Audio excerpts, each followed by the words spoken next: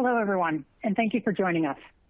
My name is Celeste Slade. I am the Clinical Solution Leader for GE Women's Healthcare, and we are excited to bring this topic to you today, this Lunch and Learn for SBI called Contrast, a Better Mammogram. Before we get started, we'd like to take a few minutes to review some housekeeping tips and helpful hints. At the bottom of your screen, there will be multiple application widgets that you can use throughout the event. All of these widgets are resizable and movable. You can expand your slide area or maximize it to full screen by clicking on the arrows in the top right corner. Under the resource list, you will find a copy of today's slide presentation and some additional helpful material as well. I'd also like to point out two other important widgets on your screen, and that's the poll widget and the question and answer widget. We will activate polls during our session today and hope to get your feedback. And at any point during the event, you can enter a question. We will be having a live question and answer session with our experts and be able to provide those answers to you directly. We will certainly do our best to get all of the questions answered during the session. However, if we cannot, we will capture them and follow up by email. And lastly, an on-demand version of the session and this event will be made available in the next coming days.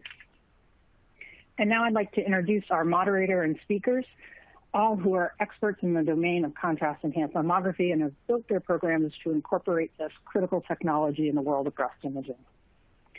Our moderator is Dr. Elizabeth Morris, Chair of the Department of Radiology and Professor at the University of California, Davis. Our first speaker today will be Dr. Kathy Schilling, Medical Director at the Christine Lynn Women's Health and Wellness Institute at Boca Raton Regional Hospital.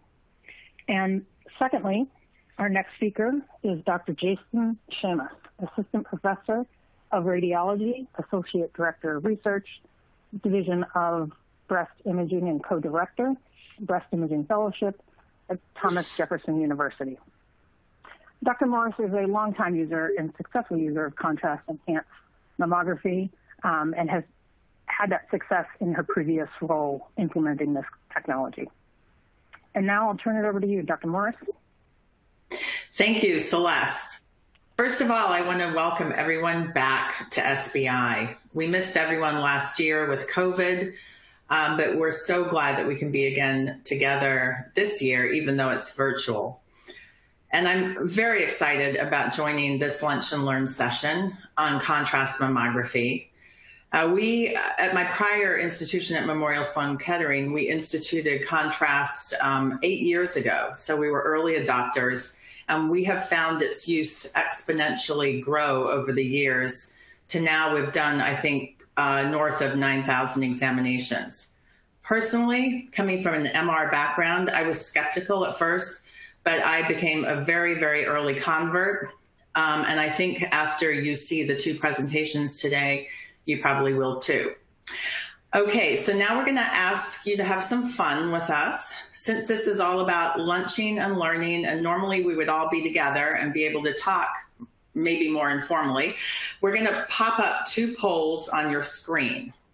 So the first is, how many of you have tried contrast-enhanced mammography? You have 30 seconds to answer, and then I'll share the results with you.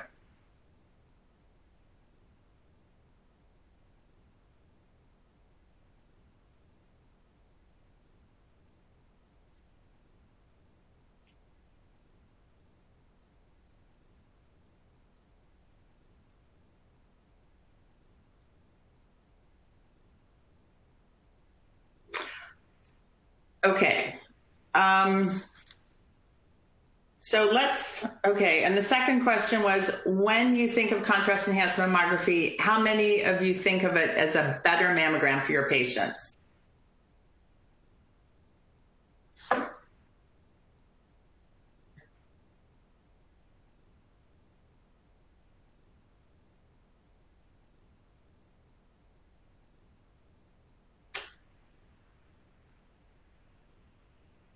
Okay. All right. Thank you very much for that. So now we're going to hear from Dr. Kathy Schilling, who has been actively using contrast mammography for many years. Dr. Schilling will share her findings and what they've learned at Boca Raton Regional Hospital and how they've implemented contrast mammography so successfully and helped women improve outcomes. Dr. Schilling will also focus on its medical indications and main advantages of having the technology in the facility. So I want to also remind you to keep your questions, because you will be free to ask questions in the Q&A later. So Dr. Schilling. So good afternoon, everyone. I want to share some of my experiences with contrast-enhanced spectral mammography with you. We had FDA approval for CESM in 2011, and we implemented the examination at our center in 2014. And I have to say that also over the period of time that we've been utilizing this technique, and a lot of that has to do with the work that came out of Germany from Dr. Kuhl, where she used abbreviated MRI and found additional cancers in patients of all levels of risk. So I'd like to first start with this illustration. This depicts tumor growth and what level of growth and what stage our different imaging technologies identify cancers. So if we start on the left, we know that cancers, when they're small, receive their nutrients and oxygen just by passive diffusion across the cell membrane. At a certain point, the cells become hypoxic and release a chemotactic agent into the surrounding tissue, most commonly thought of as VEGF. So VEGF causes the ingrowth of new vessels to help support the growth of the cancer. But you have to realize that the new vessels are abnormal. They have leaky basement membranes. And when contrast is injected intravenously, it leaks out around the tumor and gives us the opportunity to identify it on our imaging exams. With time and increased growth of the tumor, satellite lesions may form in the surrounding tissue, and cells may break off and result in distant metastatic disease. So if we look at our different imaging tools, mammography and ultrasound are our anatomic imaging tools. They don't see cancers or identify cancers until later in their growth. They won't be seen until there's a mass or there's a distortion or there's calcifications formed, so relatively late. However, MRI and CESM are our functional imaging tools. We inject either gadolinium or iodine, and these contrasts circulate and puddle around a cancer. And again, we're able to easily identify them on our MRI or CESM. When we talk about our molecular imaging tools, those are our nuclear medicine tools, positron emission mammography, and molecular breast imaging. With these, we inject either FDG or technetium sestamibi. And these radiotracers are taken up by cells proportional to their metabolic rate. So cancers having increased metabolic rate compared to normal cells will be easily identified on these imaging tools. Now, I want you to realize with CESM, on the low energy imaging, we are also obtaining information equivalent to a 2D mammogram.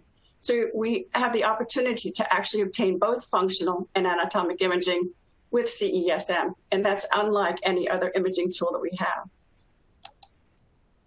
Back in 2014, when we first adopted CESM, the indications for use were similar to those for MRI. We considered it a poor man's breast MRI, and these are the indications that we followed. They included the NCI lifetime risk of greater than 20%, determining the extent of disease in patients with newly diagnosed breast cancer, in patients who had a personal history of breast cancer who were treated with lumpectomy, monitoring neoadjuvant therapy response, and having a history of pathologic atypia or high-risk pathology. So I'd just like to take a moment to show you some cases which were performed with these indications. This first patient had a remote history of lumpectomy. On the low energy imaging, you see calcified fat necrosis medially in the region of a prior lumpectomy. But on high energy imaging, we see an area of enhancement, about a 1 centimeter area of enhancement in the upper outer aspect of the breast. This was not identified on targeted ultrasound. So she went to MRI, which showed similar findings, and MRI biopsy identified invasive ductal carcinoma. This next patient was BRCA positive, and she had CESM for high-risk screening. She had dense breast tissue, and there was a new sub-centimeter irregular mass identified in the upper posterior medial aspect of the breast on low-energy imaging. On her high-energy imaging, there was subtle enhancement of the area. She was taken to ultrasound, and a small solid mass was seen with an echogenic rim. It was poorly defined and demonstrated significant tissue stiffness on shear wave elastography. Ultrasound biopsy identified a small invasive ductal carcinoma. This patient had group calcifications in the right breast. It was found to be DCIS at the time of stereotactic biopsy. She underwent CESM for staging, and on high energy imaging, she showed an extensive area of segmental non-mass enhancement consistent with intermediate grade DCIS, the majority of which was non-calcified. She underwent mastectomy, which confirmed this finding. This patient was also at high risk and had a CESM for screening. She showed a new non-calcified sub-centimeter mass in the medial aspect of the breast, and you can see it persisted on spot compression imaging. On high energy imaging, there was subtle enhancement of the area, and she underwent a targeted ultrasound, which showed a small solid mass with minimal tissue stiffness. This was biopsied under ultrasound guidance and was found to be an invasive carcinoma. Now, just recently, about 3 weeks ago, we got the opportunity to perform CESM guided breast biopsies. And this patient is an interesting case. She was 48 years old and was considered at intermediate risk. She had multiple prior benign breast biopsies, I think 6 or 8 of them, so multiple tissue markers in her breast. She had a new 1 centimeter enhancing mass at 6 o'clock on the left breast on screening MRI. She underwent 2 attempts at MRI-guided biopsy, but the lesion did not enhance, so biopsy was not performed. She subsequently underwent CESM, which showed enhancement corresponding to that found on MRI. A CESM biopsy was recommended, and you can see the scout image with the area well identified. On post-fire imaging, you can see there's good targeting of the lesion. Multiple specimens were obtained, and a tissue marker was placed at the termination of the procedure. This was found to represent a low-grade invasive ductal cancer.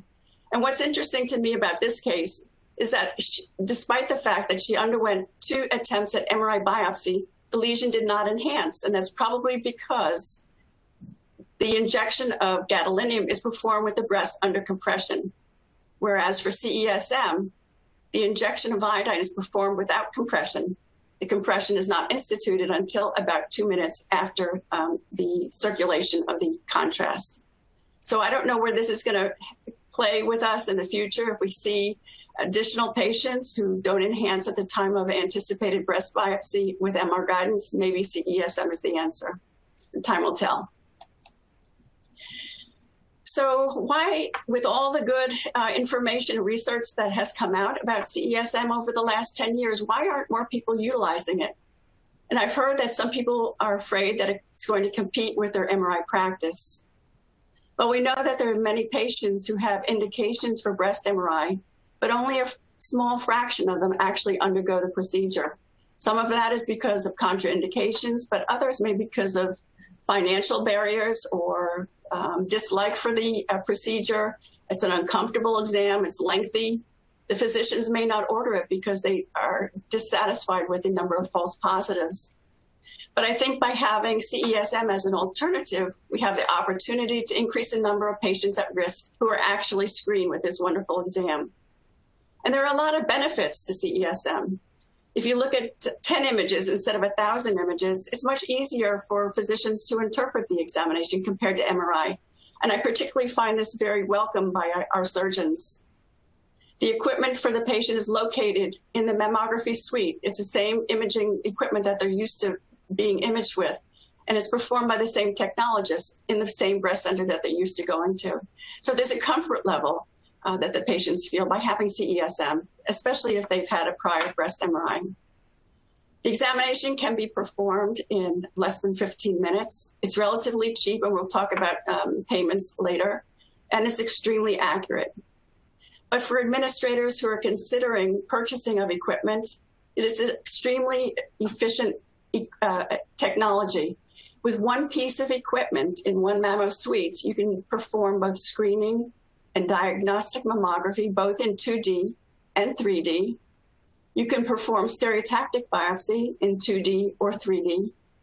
You can perform CESM and now CESM biopsy. So it's a very cost-effective purchase, and it can complete the imaging examinations for a center, particularly if it is a small center that currently is not offering breast MRI.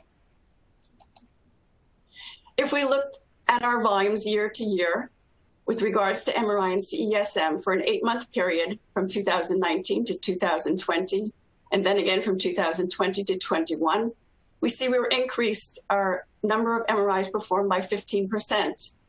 In 2020, we instituted abbreviated breast MRI, where we were able to decrease the time allotted for the MRI examination from 40 minutes to 20 minutes. And this gave us the opportunity to do more patients per day. If we look at the same period, we see we increased more significantly CSM by 269%. And I think this is because we increased the indications for the examinations, but also our referring physicians became more comfortable with it and knew what the outcomes, the good outcomes could be from CESM. Now let's look at the patient financials. I think a lot of patients don't, although they are indicated to have breast MRI because of their risk, they don't undergo the procedure because there's a financial barrier. So if we looked at our patients who had a commercial insurance at our center and they had a high deductible which was not yet met, the out-of-pocket expense for a screening mammogram would be $0. For a diagnostic mammogram, it is $400. For a screening breast ultrasound, the out-of-pocket expense is $580.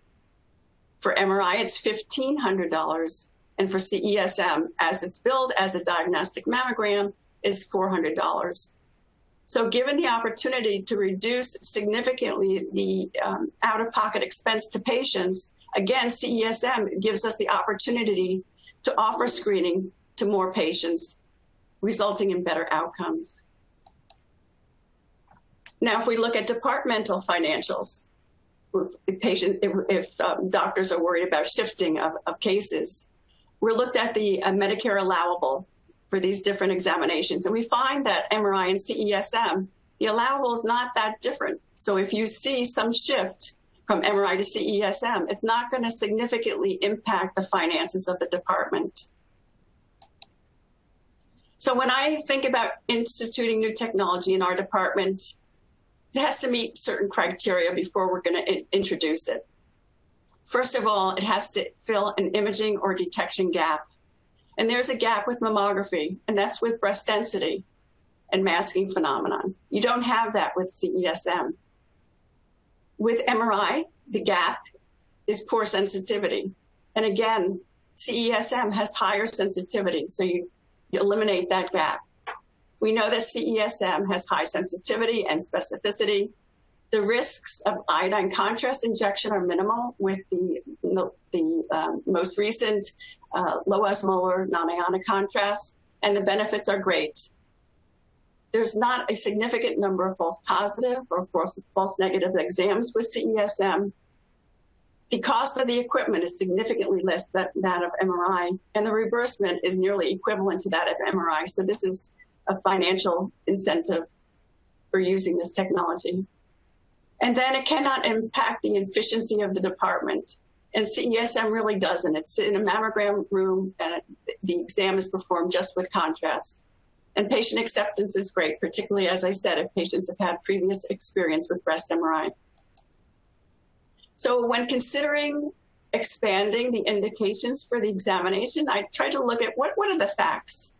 We know that mammography decreases cancer deaths, but is limited by breast density. And in these patients, we often offer screening with breast ultrasound, which modestly increases the number of cancers we're able to detect. We also know that MRI is the most sensitive exam, and patients at all levels of risk benefit. So Dr. Kuhl, over the last several years, looked at both high-risk women, intermediate risk, and average-risk women, and all of them benefited from contrast. Shouldn't we be able to offer this to women of any level of risk and come out with better outcomes, better cancer detection? And what's also interesting about CESM is that there's no authorization. So once you get a prescription for the examination, that examination can be scheduled. Also, if a patient has a negative CESM, there's no need for screening with ultrasound if patient has high breast density. It's a standalone exam. If we look back at this illustration, I think we need to picture it a little bit differently. Maybe I did it wrong initially. So MRI provides functional information. CESM is a better tool because it provides functional information as well as anatomic information. And this is unlike, as I said, any other imaging tool that we have. So in summary, CESM is a mammogram which provides both functional and anatomic information. There are multiple indications, and I believe it should be offered to many women, all of who qualify for diagnostic mammography or breast MRI. There is a lack of quality variability because there's standardized imaging acquisition, and that's unlike breast MRI. The equipment is readily available in our departments as a mammographic unit, and the implementation is easy. It's only teaching your technologists how to place an IV and obtaining a power injector and getting your radiologist comfortable with dealing with contrast reactions, which are minimal. The examination is fast, performed in under 15 minutes, and it's relatively inexpensive compared to breast MRI. There's high sensitivity and high specificity. There's good patient acceptance, and there's no insurance pre-approval required. So I'd like to stop here and just hope that I've made you think that CESM is just a better mammogram. Thank you. Thank you, Dr. Schilling, for that wonderful talk. Now, before handing it over to Dr. Seamus, we'll do another poll. Again, you'll have about 30 seconds to answer this poll, and hopefully the answers on this one will appear on the screen. So what are the key facts about CESM that make it so relevant for diagnostic mammography?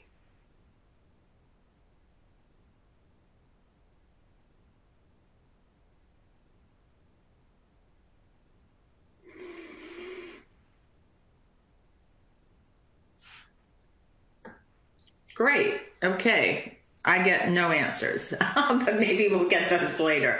Okay.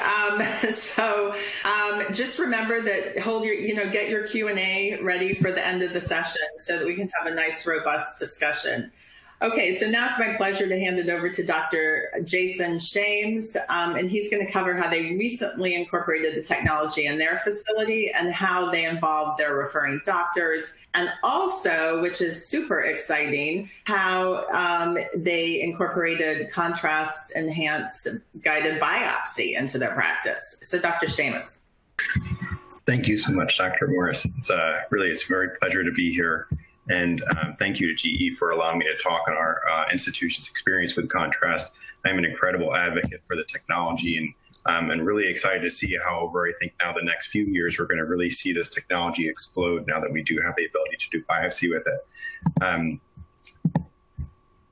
So sort of as a combination and to help support what Dr. Schilling was talking about, screening mammography, again, we know is a wonderful population-based screening tool. We have a great cancer detection rate of 5 per 1,000 women screened, has a relatively strong positive predictive value of about 25%, an overall sensitivity of 87%, and specificity of 89% for detecting breast cancer for average-risk women. But as we were talking about, we know that sensitivity significantly decreases with both dense breast density and also other risk factors. And for patients with extremely dense breast tissue, drops down to about 40 to 50%. So supplemental screening and imaging techniques become so critical for these populations to help improve the overall sensitivity of the detection for breast cancer. We currently use whole breast screening ultrasound, BSGI, breast MRI, and contrast-enhanced mammography at our institution. We know that the functional exams themselves have the highest sensitivity for cancer detection, but all with some certain limitations. To focus with contrast-enhanced mammography, as we also talked about, this technology was FDA approved in the later half of 2011 using a rapid sequential dual energy to acquire both the low energy functional exam that gives us that ability to see those masses, asymmetries, distortions, and calcifications just like the regular mammography can, but also that functional exam looking at that tumor angiogenesis, similar to what breast MRI can do that's independent of breast density and those other risk factors.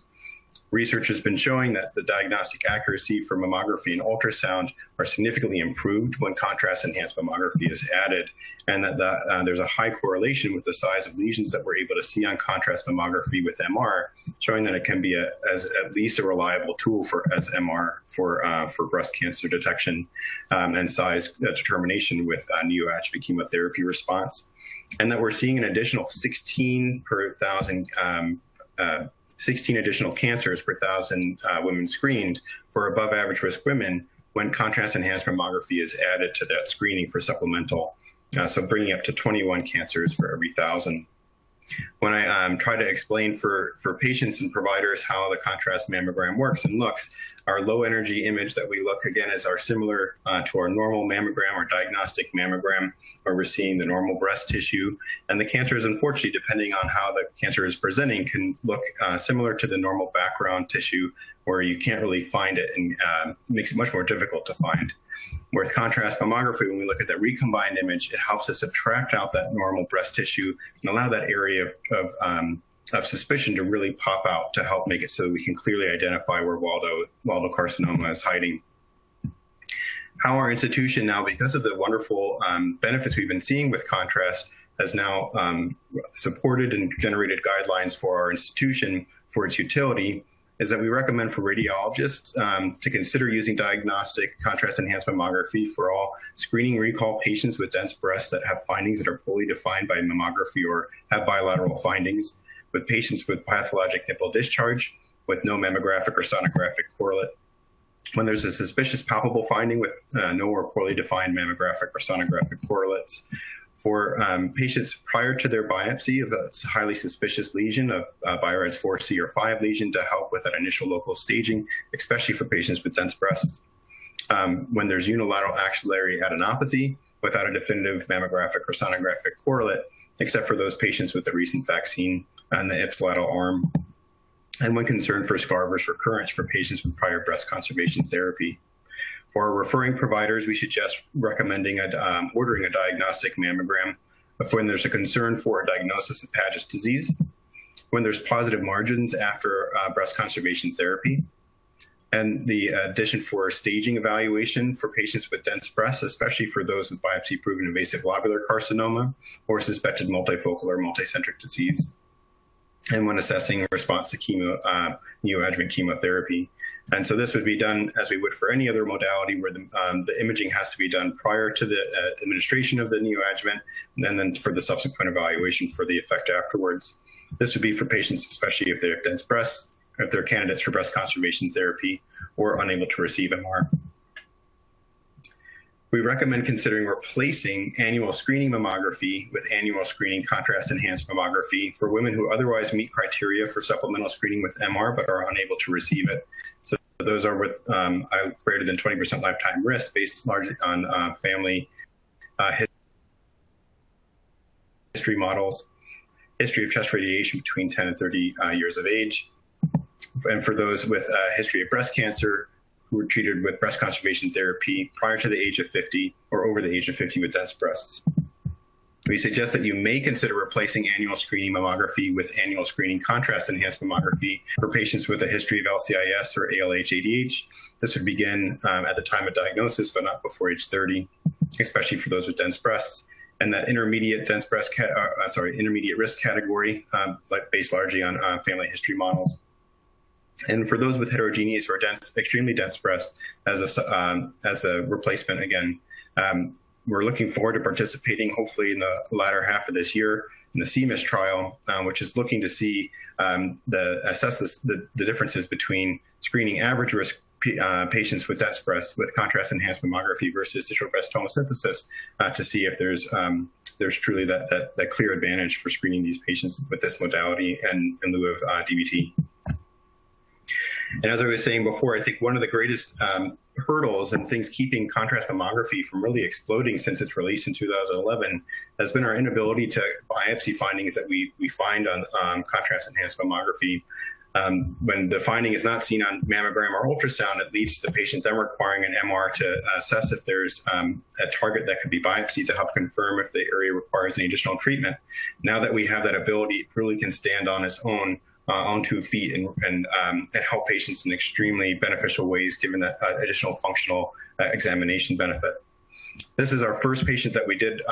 We were able to fortunately perform a contrast biopsy on just to kind of present her story. She presented this 69-year-old with an obscured mass on screening mammogram in the upper outer left breast. Here on the 2D image in the upper outer breast, you can sort of see that there's an area that almost looks like a focal asymmetry with distortion, and Tomo was able to define a little bit more of the mass. She went on to contrast-enhanced mammography, given the difficulty of truly defining the lesion, but the high suspicion that there was something there that would require something more. And we can clearly see the primary lesion. But what this also showed was clustered masses in a more segmental pattern heading towards the nipple. When she went on for targeted ultrasound, the only thing that we were able to find in the breast was the primary lesion. No other suspicious findings were seen in the breast or axilla. After biopsy of that mass by ultrasound, it demonstrated invasive lobular carcinoma.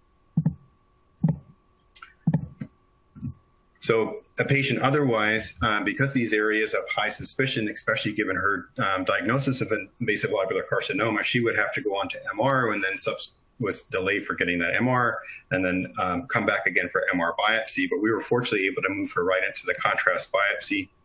Here's an image of the biopsy scout, where we're able to see the lesion.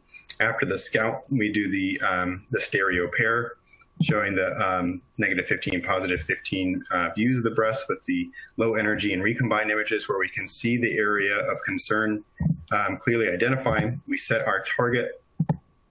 I always perform a post-lidocaine examination as well. I do find I've had too many times where either from patient movement or just movement from the bolus of the injection that the target moved enough that it would be hard to target it after you've already inserted the needle. And in this case, too, we noticed the target had shifted a little bit. So we confirmed and made the target go right in the spot that we wanted it to. Did our pre-fire image, and we're able to see clearly that the needle tip is right prior to the mass to know that it's going to be, that we're in a great position for our biopsy capture. And our post-fire imaging, we're able to see that with the open trough, the mass of concern is within the trough. And then we do, I typically do just a single post just to make sure the clip deployed after deploying and rotating the device. Post-procedure mammogram confirmed the location of the biopsy marker, and our target was in the anterior-most area of those clustered masses.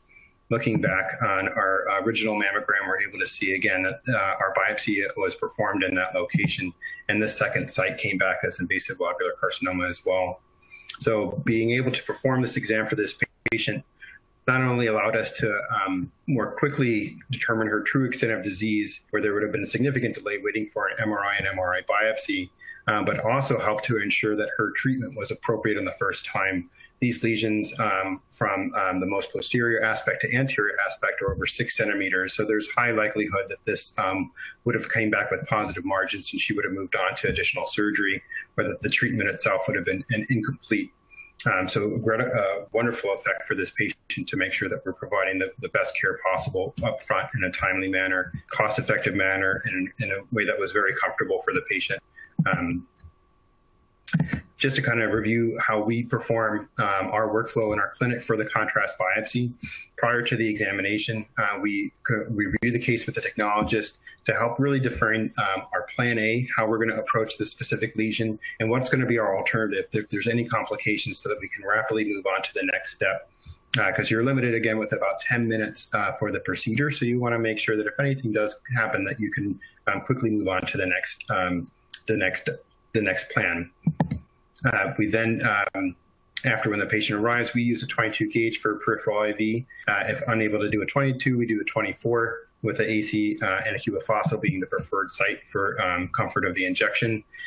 Prior to the injection, if there's a little bit of delay for the patient to come into the room, do a manual flush, and then they will connect to the power injector to get a patency test. We do 10 milliliters of normal saline at 3 mils per second is our flow rate that we do for our procedures, just to make sure that there's no issue with the pressure and the flow rate and or discomfort for the patient. Then we do the injection of 1.5 milligrams per kilogram of Omnipig 350 at 3 mils per second, followed by a 20 mil flush. That flow rate does reduce down to 2 mils per second if we do a 24 gauge insertion. Disconnect from the injector, and the patient all throughout this time is in the seated position.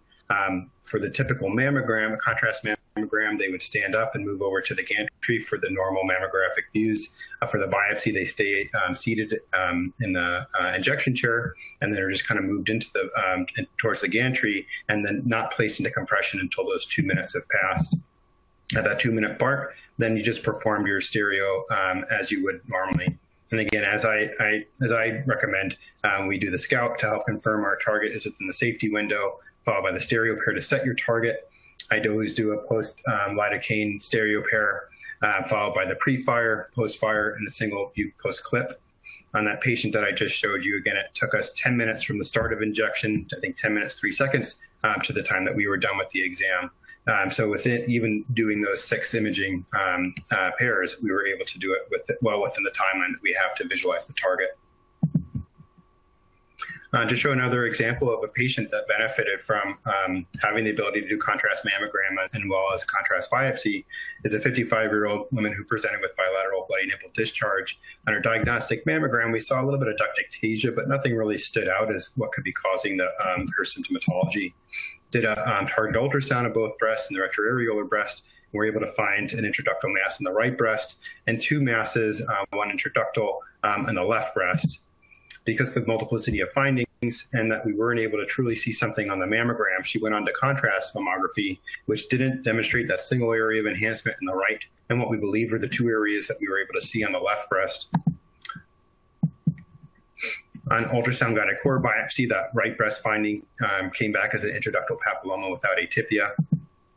The 1 lesion in the left breast came back as an intraductal papilloma without atypia, which is represented by a coil clip. And the 3rd finding came back as benign breast tissue with fibrocystic changes, and that's the ribbon clip. Because we found that other finding was a little bit discordant from what we were expecting. We went back, she had another contrast mammogram. It was able to confirm, and when we look back, did not have another contrast mammogram. We will look back at our contrast mammogram to help confirm that the findings were corresponding to those areas of enhancement. And we can see the coil clip in the left breast and the coil clip in the right breast do correspond to those areas of enhancement. But the ribbon clip is anterior lateral to the coil clip and not in this location where we see this other focus of enhancement. Because of this, and because of her desire to go on to surgical excision to help reduce her symptomatology of the bloody nipple discharge, we did go on for contrast biopsy of this other area to help confirm that this wasn't something, either a cancer or something else that would require treatment prior to her definitive care. On a scout imaging, we were able to see the target. On the post-fire, again, that the area of enhancement was within the trough. Our post-clip showing the clip deployed in our expected area. And on our post-biopsy mammogram, again, that the post-biopsy changes and clip is now in the area of enhancement. And this finding came back again as an additional site of an intraductal papilloma without atypia. So if this area wasn't sampled, it is possible that if she went on for her definitive care for the nipple discharge in the left, that this wouldn't fully have resolved her bloody nipple discharge, and she still would have been presenting with symptomatology. And a finding that, again, some might argue is something that we at least try to be a little bit more vigilant on follow-up to ensure it doesn't require anything additional, or that we do surgically excise even without the atypia, that this finding can also be definitively treated while she was going on for her surgery. So in conclusion, there's several different imaging techniques that we have available to help enhance our screening and diagnostic effectiveness of mammography. Mammography is our gold standard and should be the backbone, but having these other supportive tools really do help to enhance our ability to take care of our patients the best way possible. In contrast, enhanced mammography provides a highly sensitive, highly specific and accurate, very well tolerated and cost-effective functional exam imaging solution for many diagnostic and screening scenarios for our patients. And that due to the ease of updating current mammography equipment and the ability to perform both the imaging and biopsy with contrast now, I believe that this technology, without a doubt, give countless women throughout the world a chance for a cure where one would otherwise not be possible. And I'm extremely excited to help promote the technology and answer any questions that you have. Wonderful. Thank you very much, Dr. Seamus. And I now have another poll for you. When should radiologists consider a diagnostic contrast mammogram? Please vote. You have 30 seconds.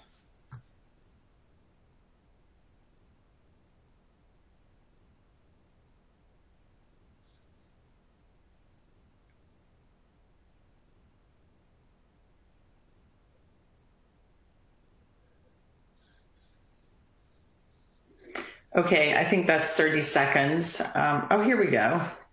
Okay, so all of the above got 95% and 6% for clinical suspicious palpable. Thank you, everyone. Okay, so now we're going to move on to the roundtable with Q&A. No slides here, but we're going to start with some important questions. Please remember that you can submit your own questions. I noticed many of you have in the widget. So first question, just for the two speakers, is when you implemented your contrast mammo program, what were the sort of stumbling blocks that you encountered? What were the most important aspects to consider? Why don't we go with Dr. Schilling first? So stumbling blocks, I think one was a difficulty in having the breast imagers feel comfortable having iodine contrast in the department and being able to deal with potential contrast reactions. So that took a little bit of work. We had to also work with our technologists to make them feel comfortable placing IVs. So we let them spend some time with the CT technologists and learn from them. You know, I think it's just anytime you start something new, you know, you have to do your homework and you have to feel like it's something that's right for the department. I think CESM was relatively easy to implement because it had such great outcomes and great potential. So really, it was really minor problems that we faced in implementation of the exam in our department. Great. Dr. Seamus? I think similarly, getting the technologists, because we are independent. One of our sites is independent from CAT scan, so not used to having the technologist start the IV. That was a simple training, and fortunately, everybody really became more excited about doing it. Understanding how we're going to do the workflow was also something that we sort of had to understand for when the patients are coming in. Our institution has a check we use the CHOIKI questionnaire for GFR, making sure that the patient's going to be safe for the injection. And after that, it really became very simple. We use in our other department is more of an a full imaging center. So it was they were very used to having contrast in the department. Already had that mindset, so it was a little bit simpler in that location. Yeah, we found the same thing. It was, the contrast and the worry about contrast reactions. We were very concerned about that at first, but having done 9,000 exams, we have not had a serious one. Of course, we've had, minor contrast reactions, and also getting the technologists trained. So it's important to, I think, identify super techs and that someone is the point person for this on the technology side. We had nurses put in IVs, and that had to be arranged. But we started out checking creatinine, but we no longer do anymore. Unless there's, luckily the new ACR guidelines came out that you do not have to check on every patient receiving contrast. So I'm curious, do you both now check creatinine still or no? So for us, only if they're positive questions in the Troike questionnaire. Okay. So independent of age, but just question of if there's any risk for renal impairment. Great. Okay, so there's lots of questions about billing and lots of questions about how do you bill, how do you read them. I will say that in our practice, we treat them as a diagnostic mammogram. We eat the cost for the contrast and we just bill as a diagnostic mammogram, and we give results same day. How do you do it in your practices? Let's start with Dr. Schilling.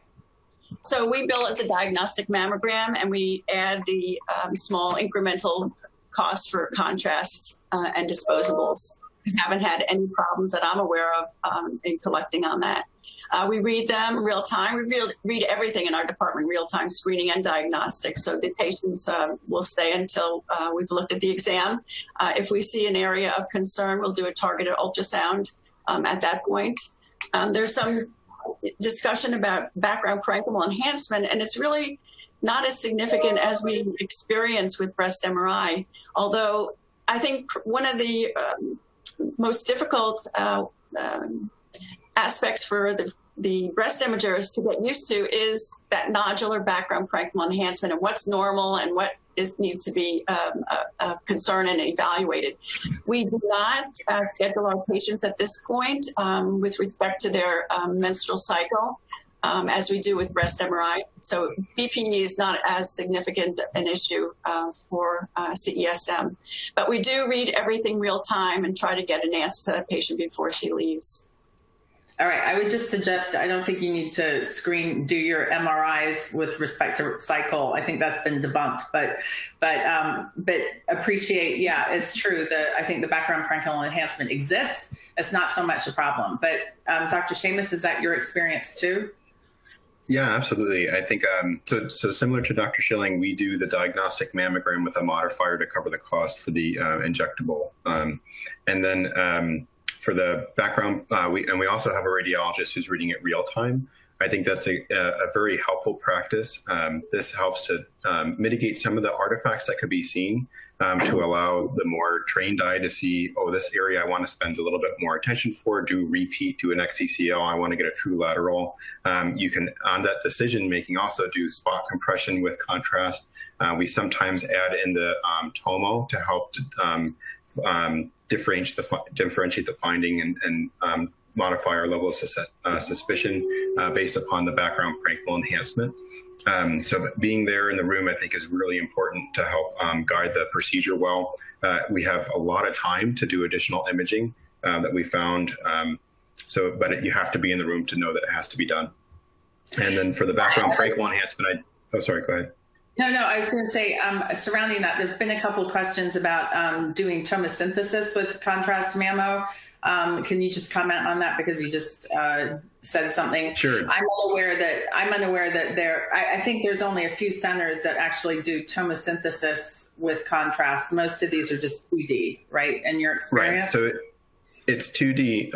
How I say that we incorporate DBT is that without, when you're doing the initial contrast examination, you just set the gantry to not do an auto release, so the breast stays in the position, and then you can immediately acquire the DBT image afterwards to help use that to, with your diagnostic determination of the finding. So when if there's a question for what you're seeing mammographically, it helps so that if the patient is presenting to you, you don't have that DBT comparison before for their diagnostic reason. You can acquire all three if it's helpful for your determination of what's going on. But not that the DBT itself is contrast, where you're able to see each tomo slice with that recombined image. Right. Couple of questions about off-site screening mammography centers. Without radiologists on site, do you see contrast mammo being used there? Dr. Schilling, you're shaking your head. No, I do not. Certainly there has to be somebody there who can take care of problems should they arise with the contrast injection. So no, you have to have a physician on site. Okay. Dr. Berg wants to know about overheating the machine so that you can only do one every 45 minutes with contrast. That has not been a problem in our practice. Has that been a problem, overheating with using contrast mammography because it's just a 2D? I haven't noticed that. So this was something I was also just checking when we initially started doing it, thinking that there could be just delay because you're doing these 2 image acquisitions. To acquire each projection, it's 6 seconds. It's roughly 6 to 8 seconds. So the gantry itself just does a rapid cycle. It does that automated exposure to determine the power for the acquisition. It gives you your 2D, and then it gives you the high energy. It's happening so quickly, and typically for most patients, you're doing just the 4 views that I haven't noticed any limitation on being able to perform that exam, or that room then turns into a routine screening diagnostic room right after, and we don't have any interruptions with our care. And Dr. Morris? Yeah. I think it's recommended that it not be performed on patients with implants. So if we have patients with implants that we want to use the ESM, we do the implant displaced view so that the implant is out of the field of view and you don't have any problem with tube heating. Yeah, we use contrast mammo on implant patients too, with just displacement views, no problems. Dr. Schilling, a couple of workflow issues. How many patients could you do per day with your workflow? I mean, how long does the room take to turn over with the contrast mammo? Well, we're not as efficient as we should be. I know that we schedule them at 1 hour time slots.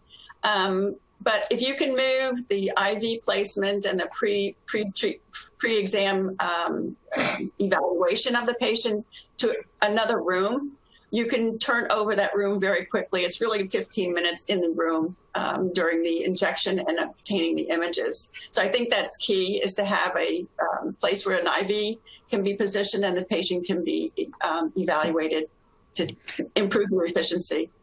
Yeah. Another question for Dr. Schilling about reimbursement practices. Do you feel that some sites may want to do MRI instead of contrast mammo? You addressed this a bit in your talk, the competing reimbursement issues, that you may be getting more from MR, but you kind of showed that you could be getting equivalent, at least with the Medicaid patients.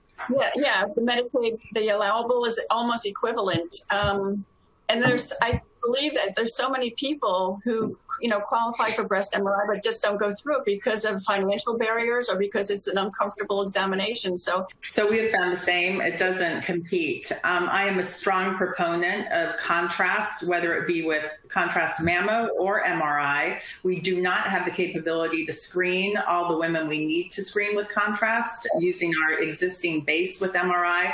This is a way to expand to a huge number of women who could benefit from this really important technology.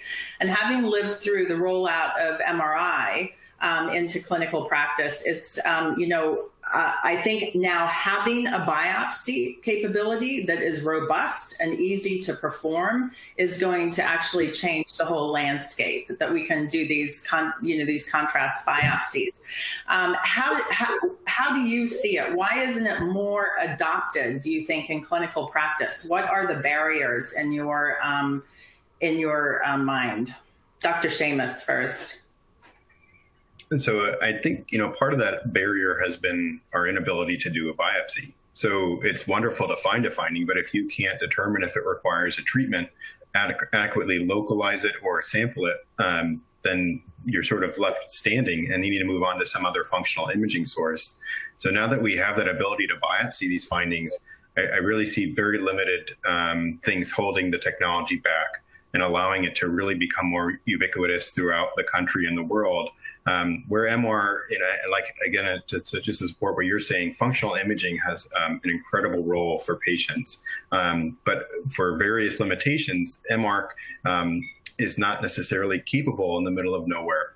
Where a very cost-effective update to a machine, you can have contrast mammography with biopsy capability for people who might be more comfortable doing stereos. They're doing stereos, but they're doing maybe an MR biopsy once in a blue moon. This allows a more easier transition to also be able to sample those findings in those facilities that are not a higher volume MR location, but still providing that patient population this game-changing technology.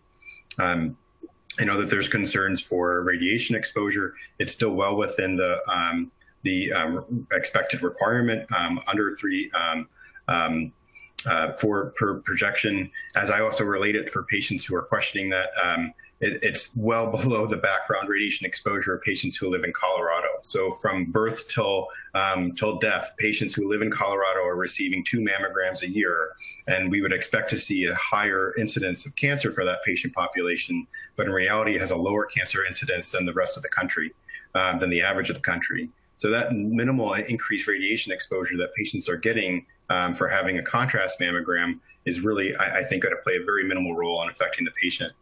For the contrast reaction, I know that's a concern too.